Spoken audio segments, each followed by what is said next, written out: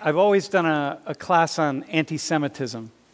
And I've done this because the hatred of Jewish people is what many scholars consider to be the longest hatred in human history.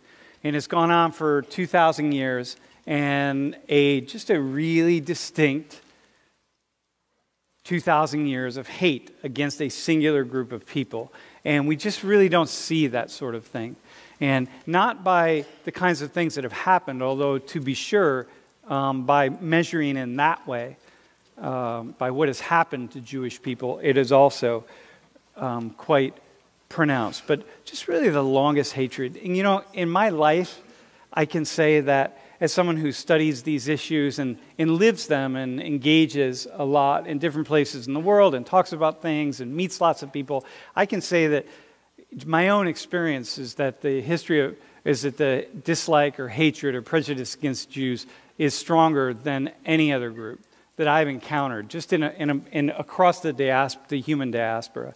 And I tell the story sometimes I remember one time I was in the Amazon rainforest, and I took a boat up the Rio Napo, and I went pretty far up, actually, and I came upon this community this indigenous community. Shuar, it's a Shuar community. Shuar, it's a tribe in the rainforest, and was talking to them, and my name being Samuel, or Samuel in Spanish, it's Shmuel in Hebrew, but it's identified as a Jewish name, and so many people over the years in Christian countries ask me, or Christian places ask me if I'm Jewish, and I'm not. But again, I was named after my mother's gynecologist.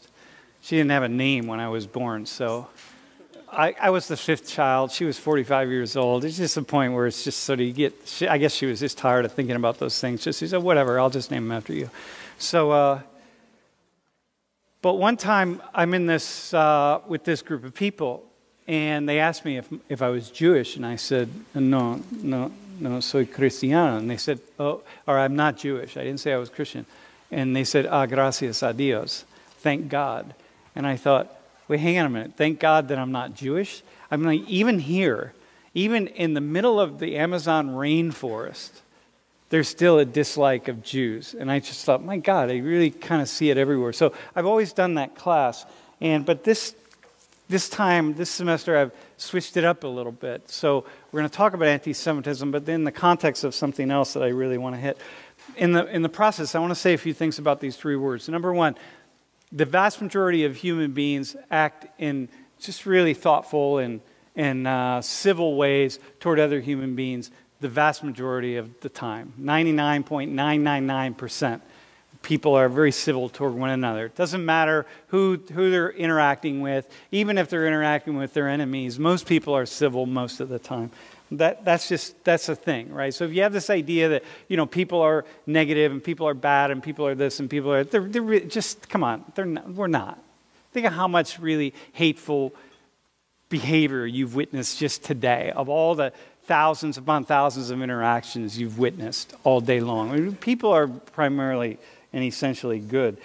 Peace is the norm. War is actually not the norm. Peace is the norm. Just because you read about war on the front pages of the newspaper doesn't mean that it's the common. It's a common reality around the world.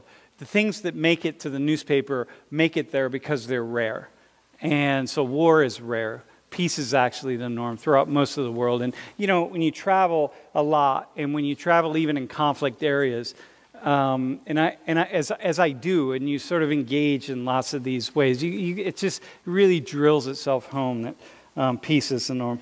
The third thing is anybody can be violent. Anybody can be violent at any one point in time. It doesn't matter what our culture is, what our socialization is, what our background is. I would say most anybody. There are some people it's just not possible to get them to that place, but for the most part, most anybody can be violent and certainly can be taught to be violent under the right circumstances. And militaries know this, right? There isn't like special people that join militaries. You have to really work hard to train people to kill. It goes against our inner nature to kill another human being and to harm another human being. And so militaries over the years, have had to do a lot of work to train people and get people to that place where they will take the life of another human being or do some sort of really terrible thing. And so, and we know that, and of course we also know that people bring that home with them. And if you're not paying attention to that, well, we'll get to that a little later. Soldiers bring that home. I mean, it goes against the inner nature of who we are. But sometimes violence is it erupts out of nowhere, and it is so widespread that lots of average, ordinary people engage in it. The hate that turns to violence, that turns to something really horrific like genocide, and that average, ordinary people engage in it. And this is the thing that really gets my sociological mind going. And it gets me going because if that's the case, if this is the case, then I have to say, well, that's me. I'm an average, ordinary human being. And so what could happen that could lead me to participate in some horrific event or horrific activity or, forbidding all else, even a genocide, could lead me to engage in this thing that I never would want to imagine that I could do, right? This is all right, so if you're paying attention, I'm just going to point just a couple out, right? So if you're paying attention to the news, you've heard Myanmar, you've kind of heard of this. If you haven't, Burma and what these are refugees who are on their way to they're Muslims and being kicked out of Myanmar, which is what we used to call Burma, and on their way to Bangladesh. And imagine that, your life, you're in such...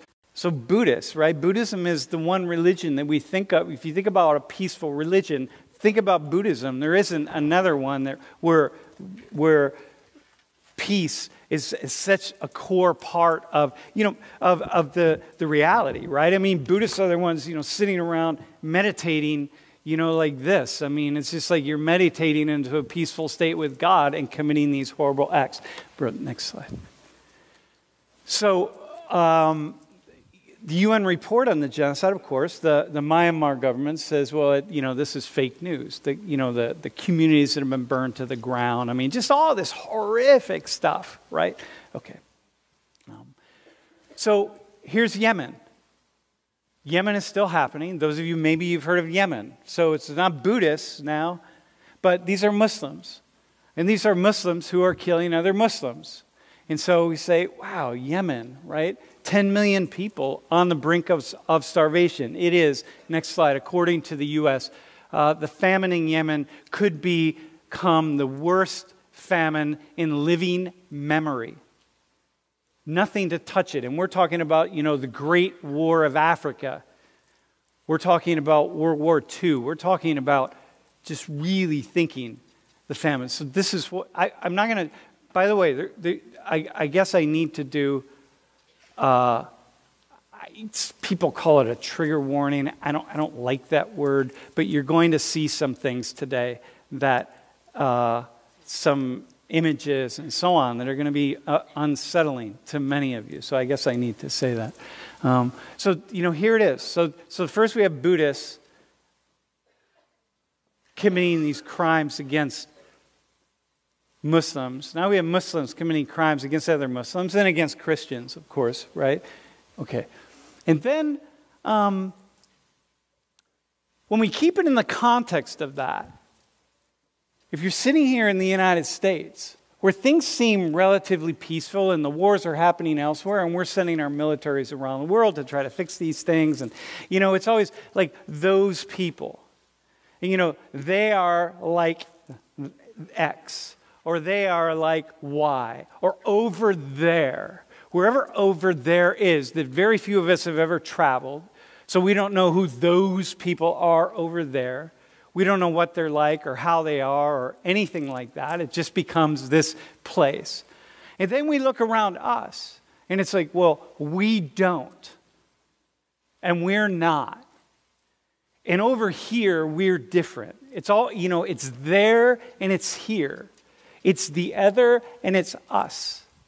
And the other being the person that we don't really understand.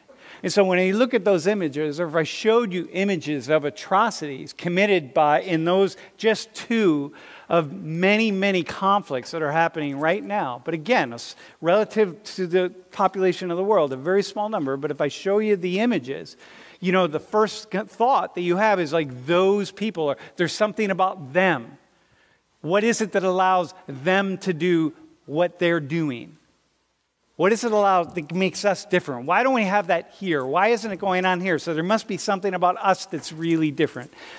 But what I know as a sociologist is that, actually, when I go back to my first statement, that anybody can really commit any of these crimes. So people with our ideology, people with our thought system, people with our religion, our, right? And by our, I'm speaking to the majority of people in the United States who are Christians, because that's the majority religion here. And so Christians, for example, have this idea, well, we don't do that, and we're not about that, right? Okay. So we think of Christians, these are the images most Christians will have here in the United States. People praying, children praying, people singing, people praising God, people praising Jesus. If you don't have any images, if you haven't traveled around the world and you've been in some of these other places, you don't necessarily have the images of people doing the same thing in their religions and how it very much looks the same, different clothing and so on. But nonetheless, right, these are the images that people have. So I think about Christianity. And I look around me and I think of most Christians who I know and most Christians who I'm connected with. And I think, well, most Christians I know are really nice. Most Christians I know would never commit any crimes like that. And most Christians I know and most Christians I connect with are the kinds of people who are like this, right here. They have children like that in the bottom right. They sing in choirs on the top right. And on the left, they listen to people like that who are speaking words that mostly are kind words. And you can be snarky, and you can pick out, the more hateful Christians and the ones that are really kind of attacking and attacking this group and that group and so on. But really, let's be clear, most Christians are not espousing this sort of thing. So you can hold your anti-Christian ideology, but if we go across the United States, the vast majority of thinking of the vast majority of Christians, the vast majority of the time, is kind and thoughtful and loving, because that's just how human beings are. So now I go back, say, okay, well, what have Christians done? And I think, let me think back to Rwanda. So I remember I was teaching an inequalities class, and I was teaching while this was happening. So this was one of a pivotal moment in modern history. One of the Rwanda, the Hutus and Tutsis, right? And so, you think about the Hutus really targeting the Tutsis. This is 1994. In 100 days, 800,000 people died, and the vast majority of them died from machetes. Meaning knives, just being hacked to death. Not with guns, being hacked to death. And what is it that led Hutus to rise up and target Tutsis? And we're not talking armies and militias. We're talking average, ordinary people who came together and formed these militias and in 100 days killed almost 1 million people. And that's not all the people that were wounded and harmed. And the vast majority of them are Christians. And think, well, okay, hang on. Well, but they must not be Christians in the way that I'm a Christian. Well, those Buddhists must not be Buddhists in the way that Buddhists are who I know. Or the Muslims must not be Muslims in the way that I imagine them to be. But when I think about Christians killing other Christians or Christians killing other people, it's really easy for me to say, well, but they're not really Christians, because Christians wouldn't really do that. And then I say, well, why is it difficult to look at Muslims who are killing other Muslims and say, well, but they're not really Muslims? So don't say Muslims are killing other Muslims. Say people who were raised Muslim or maybe somehow ascribe to some Islamic thinking or who knows what, or call themselves Muslim, but they're not really Muslims, and they are these people who are attacking other people who are, let's say, Muslims, or Buddhists who are not really Buddhists, but somehow they're in this Buddhist society, and maybe they think it, and maybe they were raised that way, etc., but they're killing somebody else. But it's easier to do that here with us, with Christians, because we live in a society where we don't see Christians doing that. So, all right, Mom. So what I want to do is talk about probably the greatest crime in human history committed by Christians. Now, when we talk about it as committed by Nazis, committed by Germans. The Germans did this, and the Nazis did this. But the population of Germany at the time, in the 1930s, was about a little over 60 million people. And nearly all of them were Christians. A third were Catholics, 2/3 were Protestants, and nearly all of them were Christians. In the same way that people here are Christians. They went to church, they worshiped Jesus, they worshiped God. From the Catholics, God the Father, the Holy Spirit, the Holy Mary, the whole thing. They read their Bibles, they sang hymns, they did everything Christians would do. But then something happened. Something happened. And they turned in this direction. The very large numbers of them committed one of the most horrific crimes in all of human history. A genocide that we now come to call the Holocaust. And about 11 million people died. About 6 million of them Jews. And not just in Germany, because there weren't very many Jewish people living in Germany at the time, so all the surrounding areas, right? But something happened that these good, God-fearing Christians that are no different than the vast majority of Christians that any of us know in here, something happened to capture their thinking that allowed them to do something so horrific as to commit this genocide, this Holocaust. And you know what that means? If that something could happen there, it could happen here. If something could happen like that could happen to average, ordinary, good, family-loving, community-loving Christians there, then it could happen here. And if Christians did that, then they're no different than the Buddhists in Myanmar killing the Muslims. And they're no different than the Muslims killing the Muslims. And they're no different than Hindus attacking the Muslims and Muslims attacking the Hindus, and but so on and so forth. Because it means it's in all of us. So I can no longer hide behind this idea that, well, we don't do that. Christians don't, good people don't, people in the West don't do that. Those people over there, that's what happens. But here, us, our people, it's different. So I'm going to show you a video from Dachau. Now, I stopped for a long time. I stopped showing stuff and talking about the Holocaust because it just seemed like so many people had seen videos and so you kind of knew what happened and people saw the images and so on. But then I got to the point really maybe quite a number of years ago, I realized a lot of y'all in your generation have never really seen the images. So I'm going to show you this video. We're not going to play the sound. You can watch it on your own to hear the sound. It's just a narrator. Narrator doesn't talk very much. But I'm going to walk us through the video as we watch it. And by the way, this is a Jewish couple. And so the way they identify, the Nazis identified, not just in Germany, but in the other countries where they had taken control, they identified who the Jews were. They had to have stars. So somehow you got to identify them, right? Like we might identify who the undocumented immigrants are. We might identify who this group is or that group is. But, that's one way they did that. And so you first have to,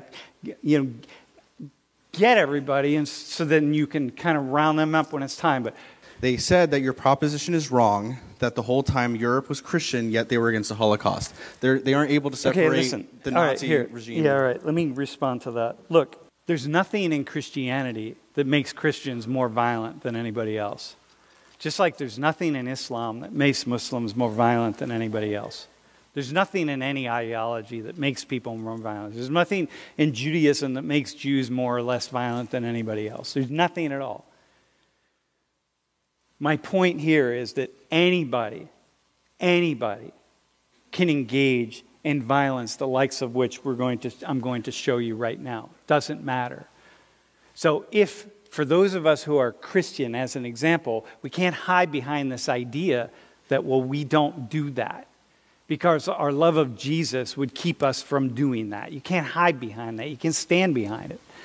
Not all Christians engage in violent behavior. And other Christian nations in Europe were fighting against the Nazis. That's not the point. The point is that anybody, just in the Middle East, there are Muslim nations and Muslim groups and Muslims all over the Middle East who are trying to stop the violence and stop the war and the killing.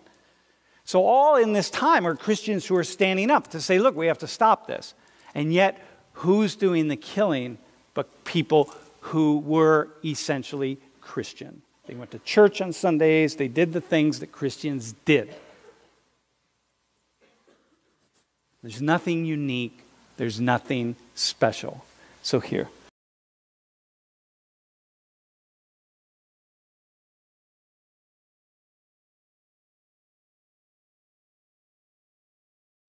So listen, this is Dachau.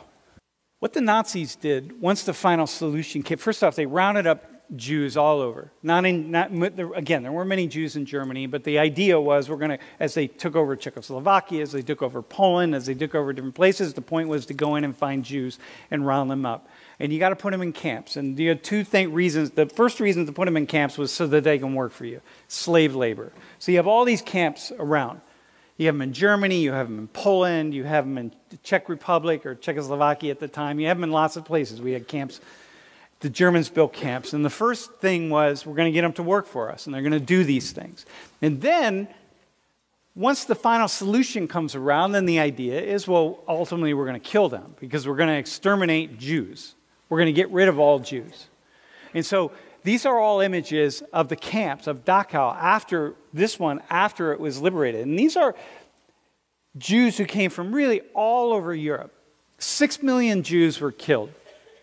Not all of them were taken to camps and killed. In Poland, for example, most Jews were simply rounded up, taken outside of communities, and summarily shot. Mass graves, about 1 million Jews in Poland were killed.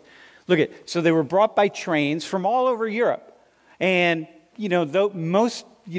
increasingly, conditions were terrible. People died in the trains, crammed in the cars, crammed in the cattle cars.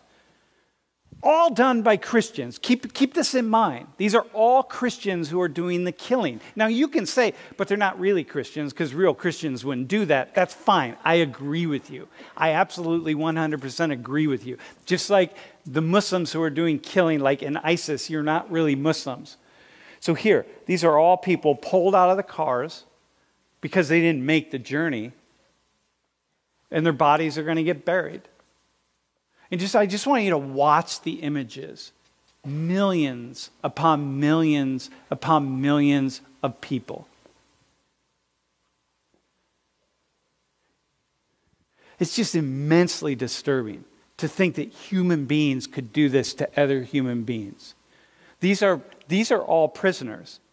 These are all Jewish prisoners here who are having to take the bodies and do something with them. Look, 6 million. And I've been at a couple concentration camps, right? Like I've seen this with my eyes. I've seen where it is. Some of you have. Those of you who are Jewish, many of you have. Look, who does this?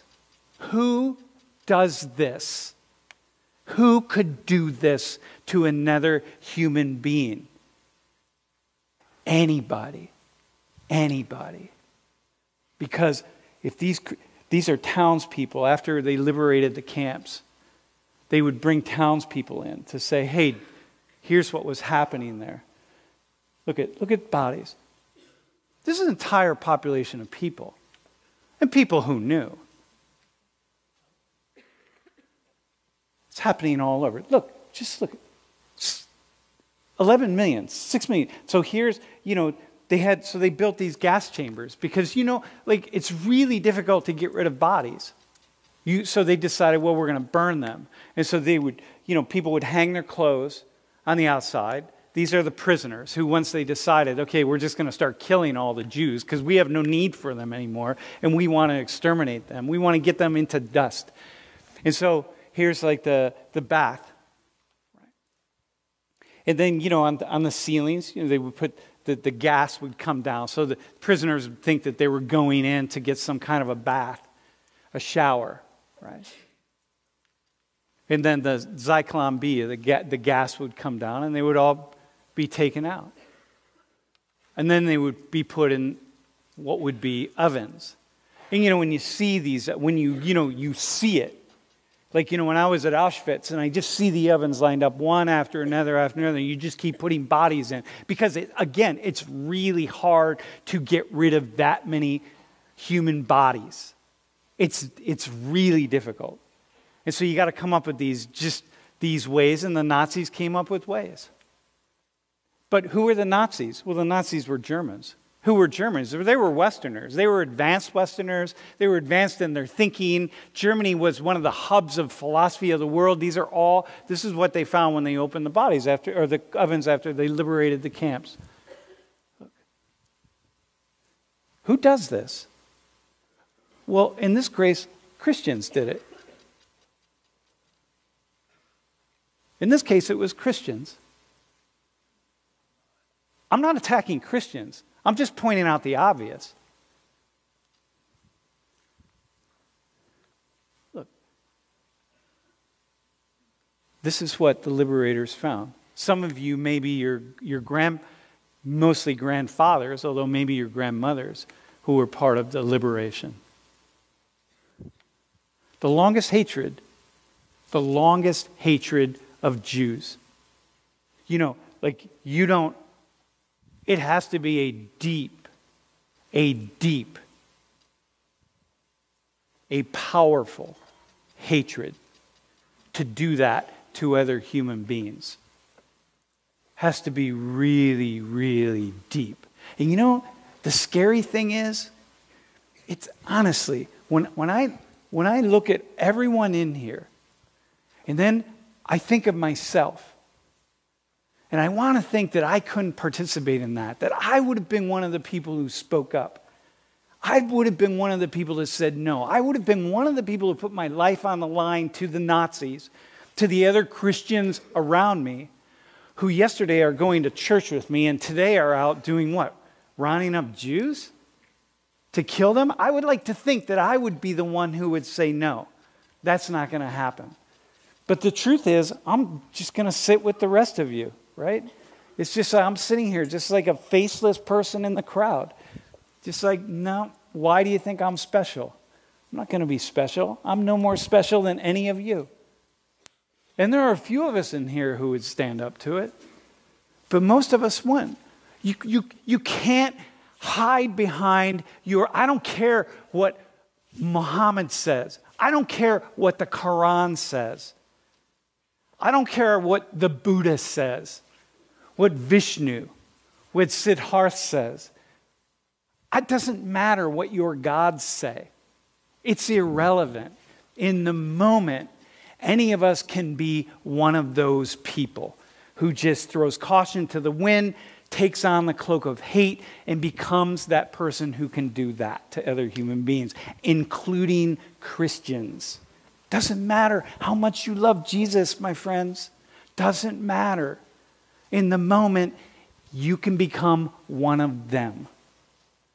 And that's like frightening to me. Because I like to think that I'm a really good human being.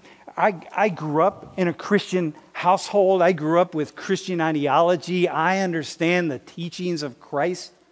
And I focus on the love. I don't focus on the hate. I focus on the negative stuff. I focus all on the love. And I think, okay, but I'm going to hold on to that. It's like, well, that's what I would expect from Germans.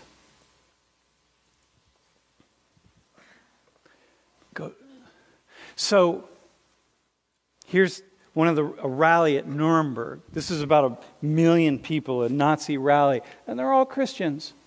They're all Christians. In church on Sunday, rallying and saluting Hitler and the SS on this day.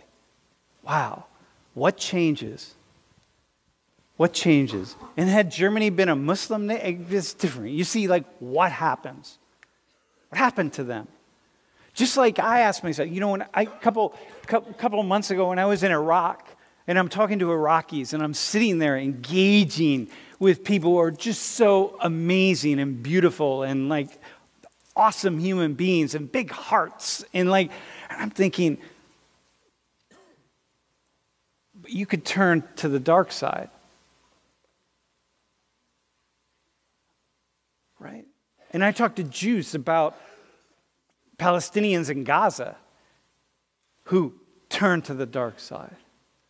And I talked to Christians who turned to the dark side. I think, man, next one. So, here's just a couple things just to show you. Here's Hitler with a couple of German cardinals, right? Here we are, some other German, these are Catholics doing the Sig Heil, right? Kind of making sure he doesn't quite get it right. And here's a Protestant, these are deacons, and this is a Protestant gathering in 1933. Look, there's the swastika. These are all Protestant deacons. These are leaders in the Protestant churches. And coming down. And this is all after the final solution. This is before. This is after. So we're going to give our allegiance to this guy after the killing has already started. It's like, wow. So, last I've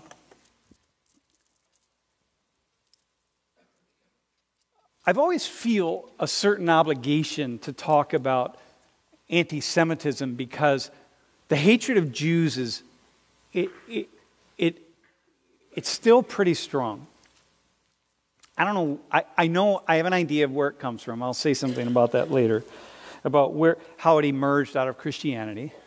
Jews identified as killing Christ, meaning committing deicide, meaning you kill God because Christ is God, and so Jews identified as being the killers of God and killers of Christ, and so that just was a hatred that wove itself into Christian teachings for 2,000 years, which is of course the foundation for hatred of Jewish people on the part of Christians. But anyway, I do this talk, and last semester I did the talk, and I was contacted by somebody in Germany. And she said, hey, really, I watched your lecture on anti-Semitism, and, kind of went out around, and lots of different people were watching it and so on. And she said, I have a few things to add to it. And so she, said a lot of really fascinating things. And it turns out that, her family had lived in Germany, her grandparents, and went through the Holocaust. And she's not Jewish, but lived through it. And so she had a lot to say. Because I wanted to know, the question I always want to know is, how do ordinary, average, everyday human beings turn to the dark side and do something that's so horrible? Because all that stuff in that video was committed by average people. They're not monsters. They're no different than any of us in here. They're not monsters. They're average people. We can call them after the fact, we can call them monsters, but then after the fact, they just went back to their lives. The people that were committing these horrible crimes went back. They were the milkman and the mailman and the woman who's the architect or the school teacher or the this or the that or the engineer. It doesn't matter. They all go back to their lives after this period of being monsters. So anyway, So she said, well, actually, I have a lot to say about that because I've heard stories from my family over the years about who people were and what they were. And so I said, hey, next time I do this class, I want you to come and visit the class via Skype and just say some things to my class about it. So anyway, Annika actually is here. Hey, Annika, how are you? Hey, Sam, how are you? Not bad. So I should say, by the way, that we just officially met yesterday via Skype when we did a test call. But I really appreciate you reaching out to me. And yeah, thanks for coming to the class. No problem. Thank you for having me. Yeah, and you can hear me well, I assume. Yes, all good. Hey, so tell me why, if you can take yourself back a couple months, why did you initially contact me? I mean, I know maybe you just heard me say something, but what is it that led you to initially contact me? I think it was the statement that at some point you said that Hitler stated that he had formed his movement as a Christian movement. I was like, oh, that kind of goes against all the stuff that I've heard and I've learned. Because the Nazis were not particularly religious as such. Yeah. But they used a lot of religious experiences. They created religious-like rituals and used that kind of feeling rather than actual religion. So it's not so not a connection to God per se, but rather and wanting to make people feel larger than life and feel something that's really outside of themselves, like at the rallies and so on.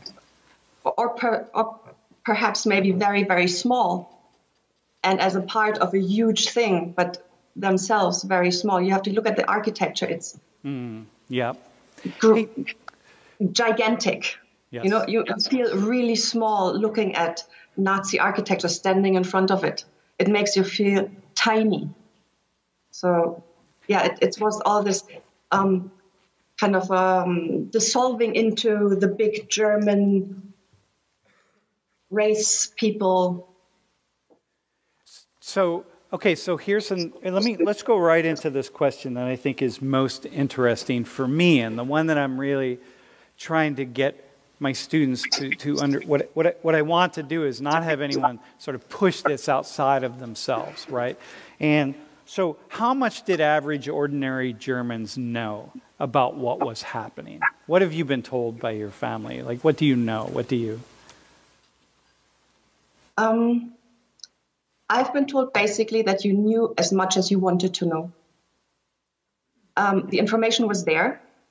If you went through life with open eyes, it was there to see. But then at the same time, two people look at the same picture, and they don't come away with the same information. They don't take away the same. You might say, you might show the same picture to two people, and one will come back with, big story and all the details. The other one will say like, oh yeah, there was a tree maybe. Mm-hmm. What do you do with the information that you get? Does it register? Do you think about it? And then what do you do with the information? Maybe it's dangerous to know. Maybe it's dangerous to verbalize thinking about these things. So it's maybe better not to know anything. And you just kind of push that away. But especially in the big cities, after the airstrikes, concentration camp inmates were used to clear rubble. That was pretty obvious, and people walked past them. In Berlin alone, there were about 4,000 small forced labor camps because you had to keep the economy running, right? Everybody was at war. And that was pretty obvious. You walked past them, you saw the barracks, you saw all these sheds where the people from Eastern Europe were held in slave-like conditions. You could, of course, look at that, or you could just cross the street and look the other way.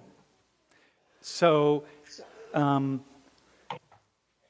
That's actually really disturbing to me, because as a teacher, one of the reasons that I teach is because I want to get people to look at things in new ways. And I don't want to tell them the truth, because I don't think I have the truth. But I want them to get to walk down the road and look at something that maybe they've never looked at in the past, and actually have to interpret it. So when you say people knew as much as they wanted to know, and I think about how many Americans and how many people in my class, for example, are not looking at Yemen and the U.S. role in Yemen and the U.S. role in various things around the world, but are really going to just be busy doing something else because it just feels better. Or maybe just being interested. Also, I mean, you had this, what do you call it, government shutdown, lockdown, shutdown. Yeah. That's over, right? It kept on going for a long time.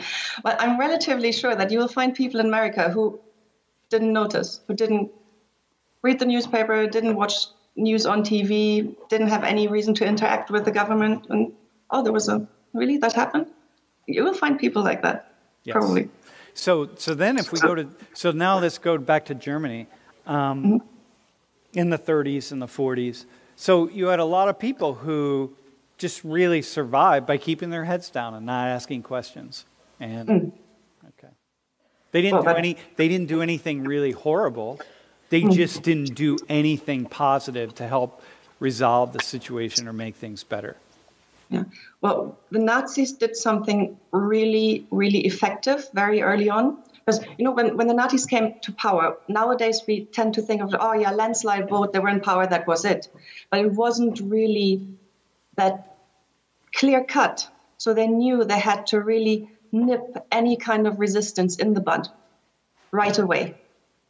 And beginning of 1933, the communists were to make noises about strike action and organizing people. And they just started arresting people left, right, and center, thousands and thousands of them. And they would bring them to places to just basically really hurt them.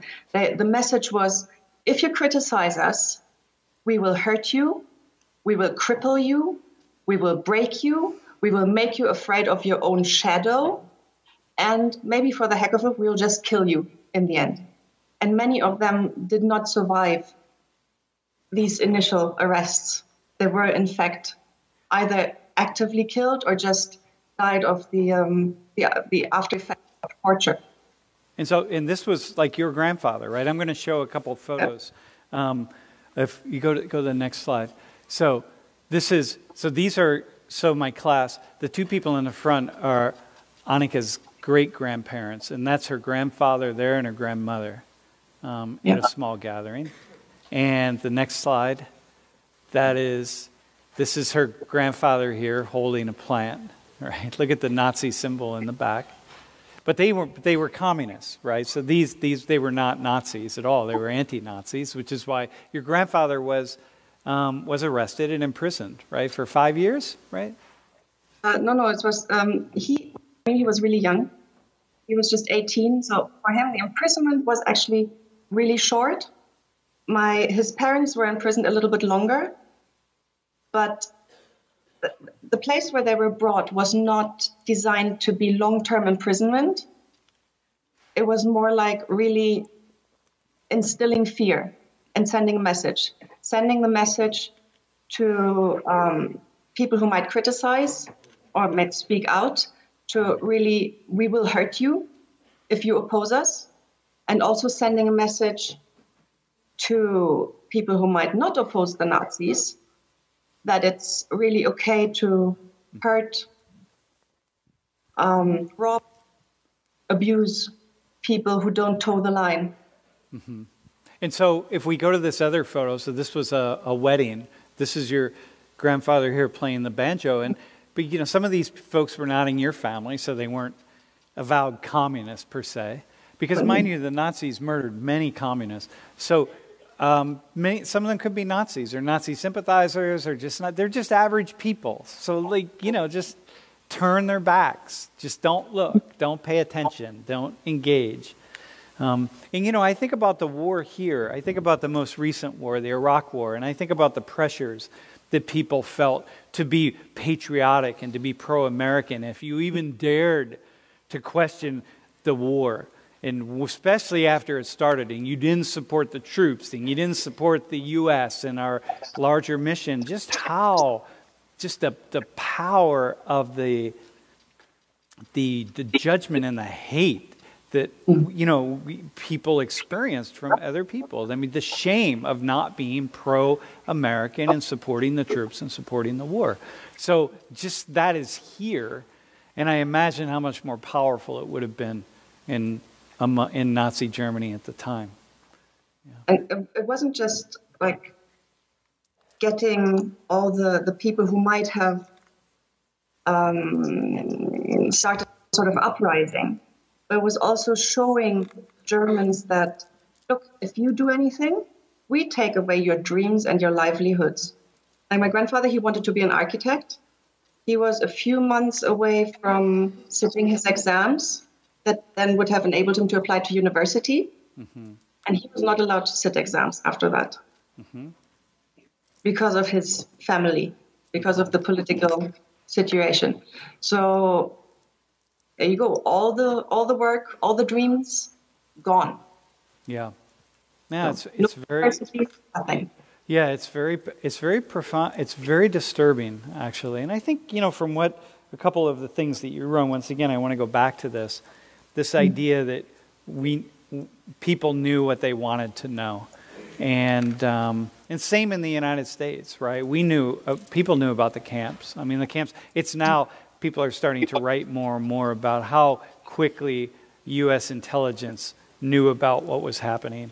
And the building of the camps, what happened in the camps, and the killing of not just Jews, but trade unionists and communists and Catholics and other people, right? And the Roma people. And so even here, we just need to turn a blind eye.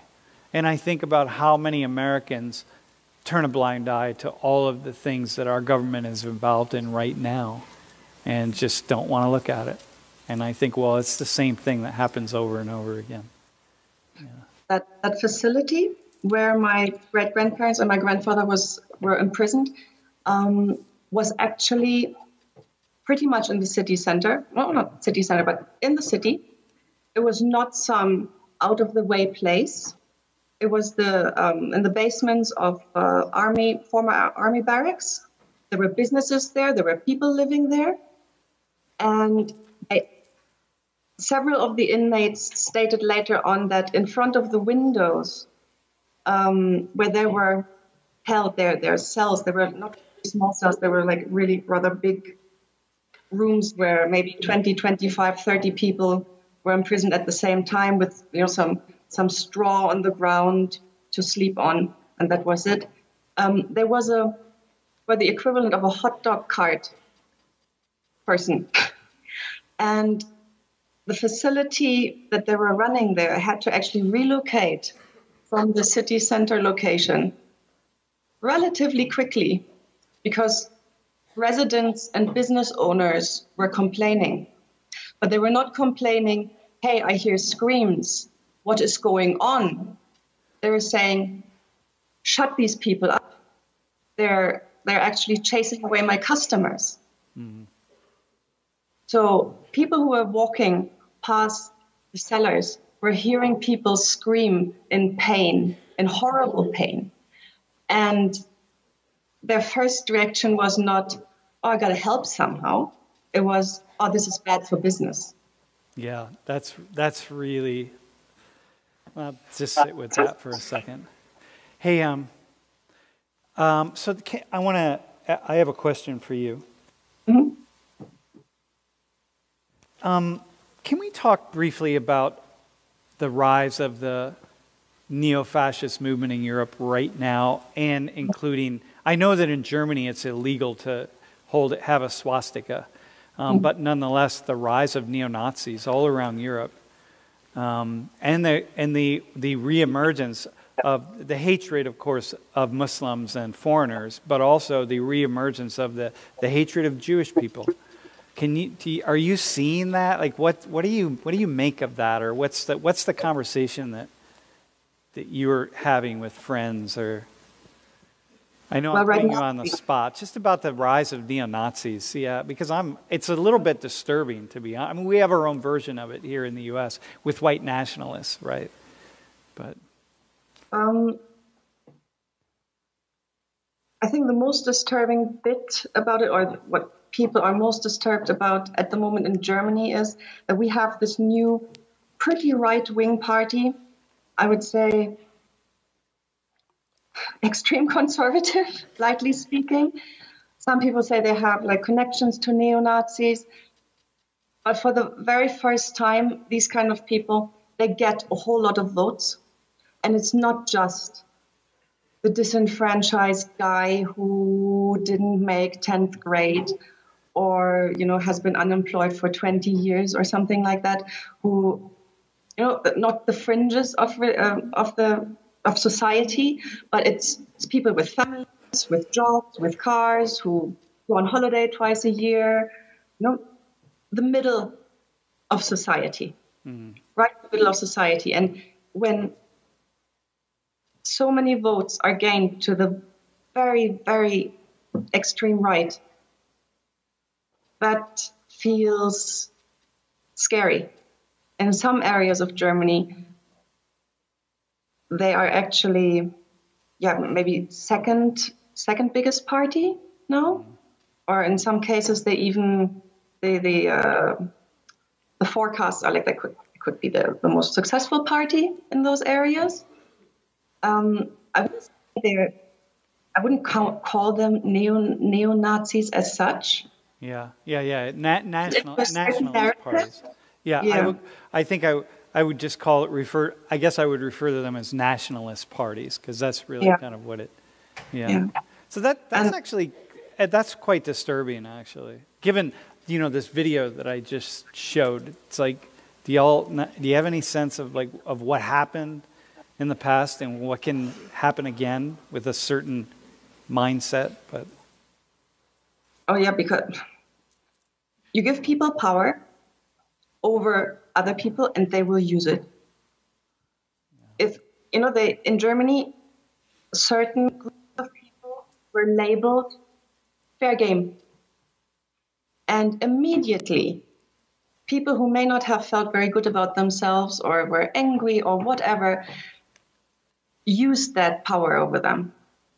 You can kick somebody, they kick. Yeah.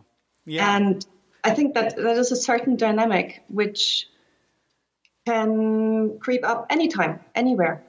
Yeah. I lived in the UK for several years, and a lot of friends of mine were saying after the Brexit vote, they suddenly felt uncomfortable as Europeans in the UK, because people felt validated as, we're leaving the EU now.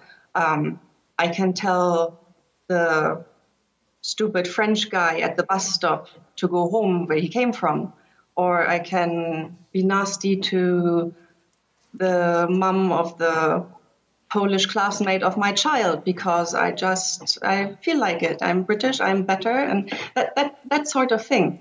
I'm not really comparing it to the Nazis because that would be trivializing the Nazis, but it's the same kind of psychological dynamic. I think, I'm with you. I 100% agree with you. And I think the thing that stands out, and the reason I'm talking about this topic in the way that I am in class today, is because we can all say, well, that it wouldn't happen here, or it can happen here, or it didn't happen here. But what happens is it's a wave that sweeps really fast. And the that wave swept really quickly. And before you know it, people all around were doing these horrible things. And you say, how did that happen in such a short period of time? And that's what's most disturbing. And I think that's what you're pointing out, even just like the Brexit vote. People hold that stuff down, and we see it in the United States. People contain their anger and their rage and their judgment, and then they just have that opportunity to release it, and it releases. And we don't know what the future is, and that's just what's disturbing, I think. In Nazi Germany, there was also, when they first, they got rid of any kind of, you could say, first responders that might have done something, and then they immediately put a system into place that made sure that absolutely everybody is busy all the time and under control. Like 10 years old, you join the Hitler Youth. Most people left school after 8th grade. After 8th grade, there was a mandatory agricultural year, which not only came with home economics and paramilitary training, but also with lots of propaganda. And then it kept on going. Maybe you've done your apprenticeship, and then you had to go into labor service, which was all military, and then you went into the military, and it was never ending. You were always in some kind of program. It's just always something, Hey, one final, always something. I think that's one thing I've really gotten from speaking. Hey, I'm gonna leave you on the screen. I'm gonna talk a little bit, and then if you have something you want to, is that okay? Just know we're just watching you. So anything you do, we see. But I want to just talk a little bit, and then see if you can. You go to the next slide. So one of the things I mentioned about Christianity, and you really have to understand the degree to which anti-Jewish ideology was built into Christian theology. So just those of you who are Catholics, this was the doctrinal teachings of the Catholic Church up until the Second Vatican Council. So all the Jews in Palestine were responsible for the execution of Jesus. All Jews currently living are responsible for the execution of Jesus. And God rejected Jews because they murdered Jesus, and it was this is part of the Good Friday, the Good Friday service, that perfidious Jews, which means untrustworthy Jews. They only took that out at the Second Vatican Council.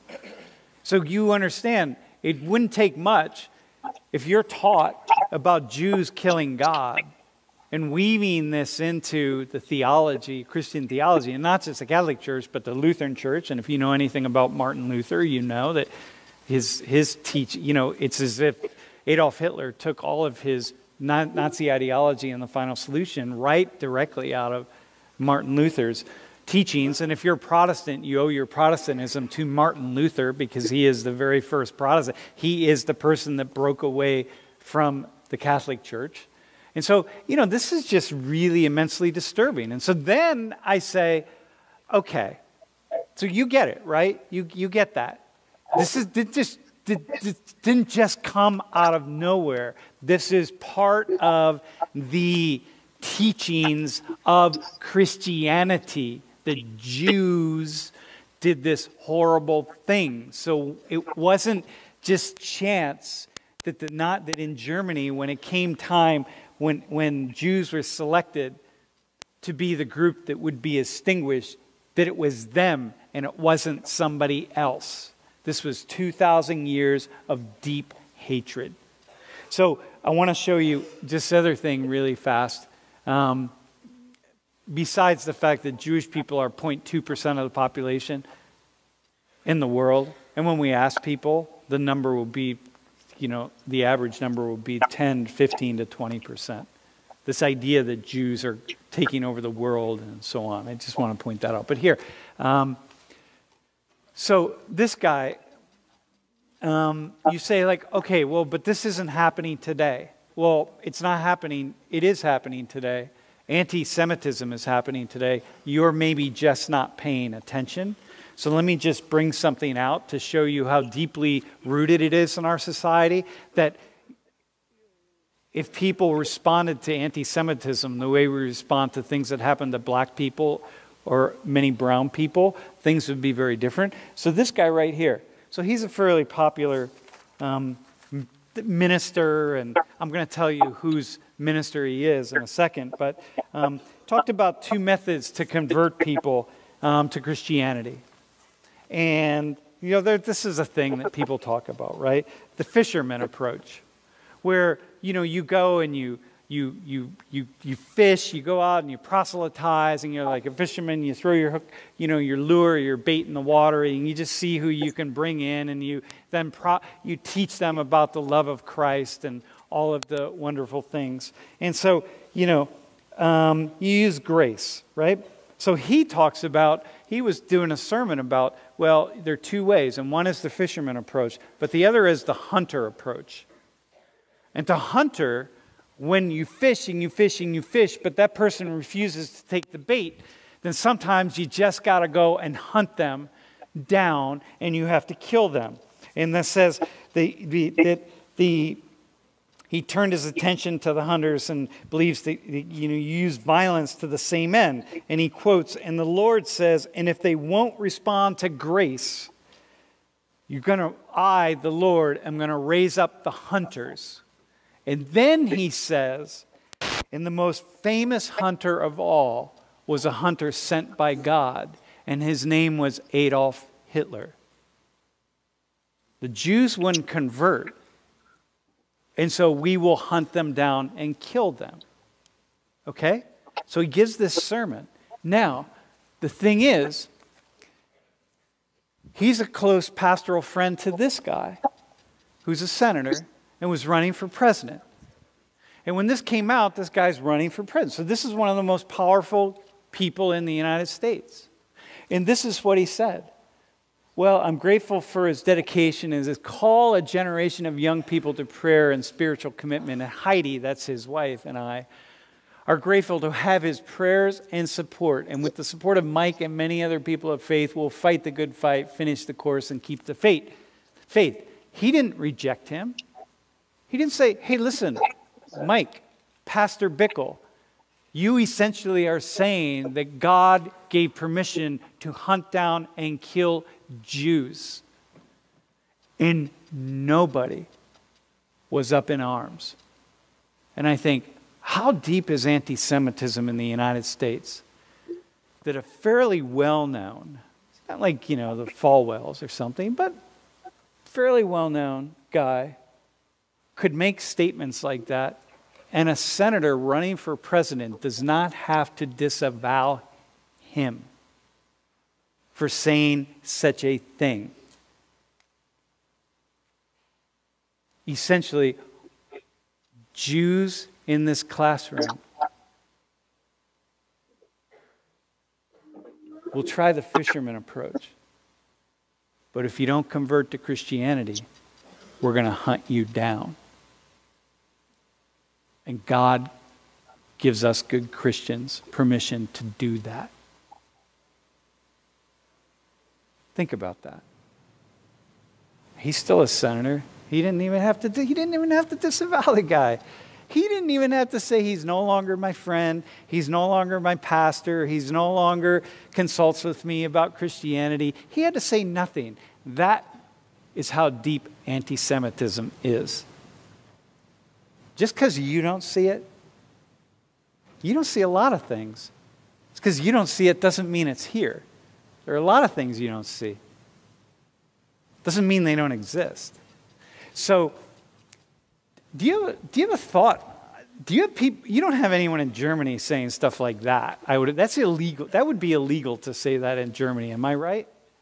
That would be illegal. Yes. That would be prosecuted post haste. Yes. Yeah. Yeah. It's disturbing, right? For me, I don't.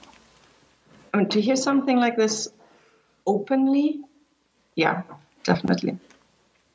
So it makes me wonder what people are saying not openly. Mm. Yeah. When they're not being recorded or they're not, it's really quite amazing. Hey, thank you for coming. Any final words that you would like to leave us with?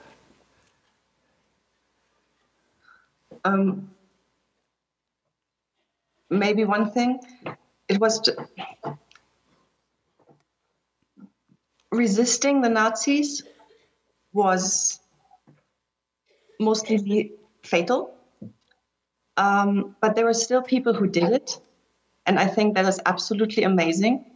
In Berlin alone, there were about 7,000 Jews that were hidden by German families or German individuals.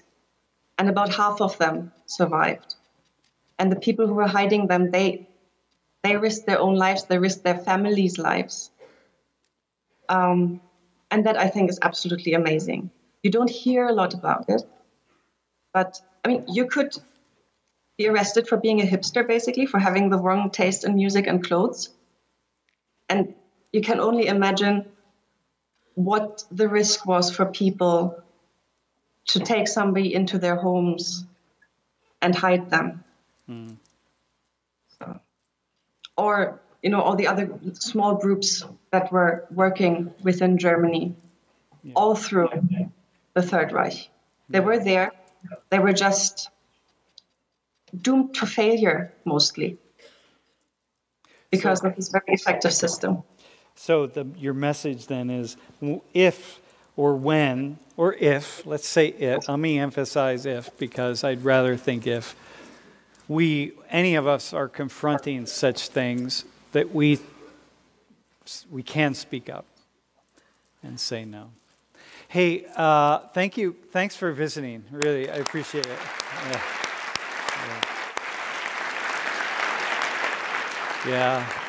Yeah, thank you. Well, you can stay on if you want. I actually, we have 5 more minutes. Why don't you go, and then you can watch the stream. It'll be easier. Hey, I want to can I just hear from I really feel like I want to hear from a couple Christians. Are we all right? Right? Bro. It's just more of like a question. So I was just curious as to what it would be like for Jews who came back from the concentration camps to live with people who basically kind of disowned them. Well, so many people did not stay in Europe, just could not stay. First off, they lost everything, right? And it was very difficult, and things were destroyed. It wasn't just you lose your house. Maybe you just lose your property, and the house is half standing or whatever. People lost their property. You're not going to get it back. Do you want to go back to the anti-Semitism, the hatred of Jews didn't go away.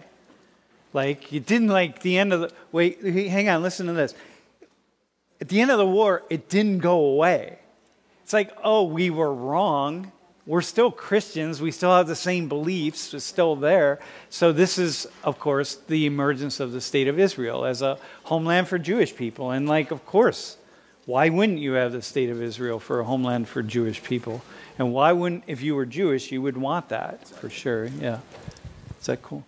Somebody else? Anyone? Who else? There was a tweet. Pretty much it's just saying that you're ignoring the fact that it was a lot to do with World War I, and I've seen this in the comment section on YouTube a lot. You're ignoring the fact that World War I had an impact. Economics had a lot of impact. But what people aren't remembering or aren't realizing is that those are like pillars to why Nazism happened, where the base of all of the understanding that Nazis believed, or at least the ones who actually had power, they were the ones that were Christian. Most people in Germany were Christian. That's why we keep pushing Christianity and saying that Nazis were Christians. Not that Christians are Nazis. Yeah. For the love of God, we're not saying that. I am a born and baptized Christian. I'm not a Nazi. So we can't make those parallels, but you have to understand that the baseline is Christianity.